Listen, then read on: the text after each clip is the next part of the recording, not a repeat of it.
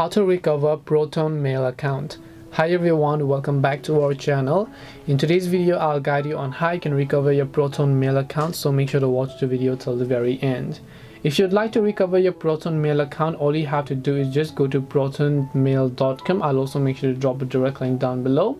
Once you go to ProtonMail.com, you're going to land on this page where what you need to do is, if you look on the top right hand side, you have two options called sign in or create an account. So all you have to do is just make sure to click the sign in button that you would be able to find it here. Once you click the sign in button, if you had remembered your details, you would be able to go ahead and then enter them accordingly, such as your email or username or your password. But maybe let's say that you happen to forget your password. What you can do is, in that case, just click the trouble signing in option here. Once you click the trouble signing in option that you can find over here, you can just select this option called reset password.